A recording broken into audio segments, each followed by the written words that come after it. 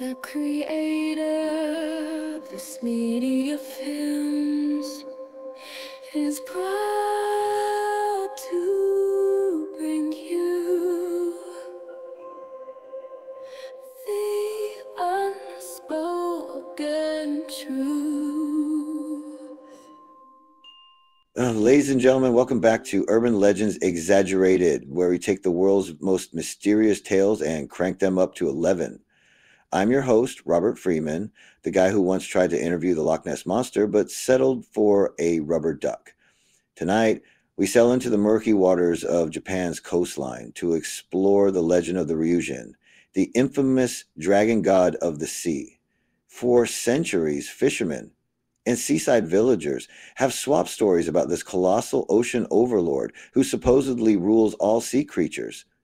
Because, every fish needs a micromanaging boss. According to the tales, the Ryūjin isn't just content with being an underwater tyrant. Oh no, sometimes he likes to spice things up by rising from the depths to obliterate entire villages and enjoy a seafood platter. That includes the people. Talk about a god with questionable dietary choices. Now, over the years, countless eyewitnesses claim they've spotted a massive, serpent-like creature breaching the ocean's surface. Sure, and I've seen Elvis shopping at the grocery store. These accounts have only added gasoline to the roaring fire of the legend, making the Ryūjin the ocean's biggest celebrity. Move over, Jaws. But here's the million-yen question. Are these stories rooted in reality, or are they just fishy tales spun after one too many cups of sake? To get to the bottom of this deep-sea mystery, we consulted the experts. First up, Dr. Marina Waters, marine biologist extraordinaire, who assured us there's absolutely no scientific evidence of a dragon god lurking in the ocean, unless you count the time Fred in accounting dressed up for Halloween. Riveting stuff, Doc. Next, we chatted with Professor Hiroshi Tanaka, a specialist in Japanese folklore. He enlightened us by saying legends like the Ryūjin often emerge from a mix of real-world observations and a touch of human imagination. So basically, it's like when your friend exaggerates their weekend adventure. I caught a fish this big.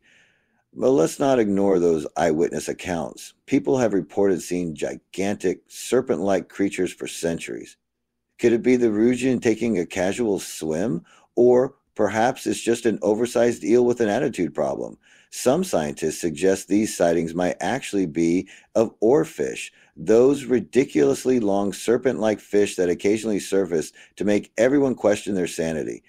Imagine you're out for a peaceful boat ride and suddenly a 20-foot-long fish pokes its head up, cue the screaming and the hurried rowing back to shore.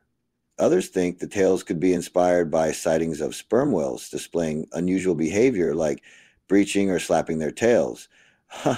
I mean, if a 60-ton whale decides to make a splash near your tiny fishing boat, calling it a dragon god might seem like the most logical explanation at the time. In the grand finale of our investigation, we come to this earth-shattering conclusion.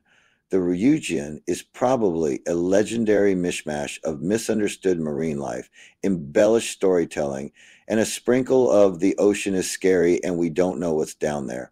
So is the Ryūjin a fearsome monster of the deep, or just the result of too many late-night campfire stories? Well, until someone brings back a selfie with this scaly deity, we're going to file it under myths created to explain the unknown, or as I like to call it, excuses for why the fishing trip went awry. But hey, who am I to crush the dreams of aspiring dragon hunters? If you want to set sail in search of the Ryūjin, don't let me stop you. Just make sure you've got a good data plan for when you inevitably post blurry photos with captions like, "I swear it's real." Thank you for joining us on this whirlwind tour of one of Japan's most enduring legends.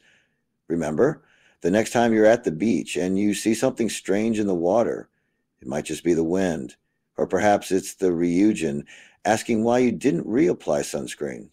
Until next time, this is Robert Freeman signing off from Urban Legends Exaggerated, where we never let the truth get in the way of a good story.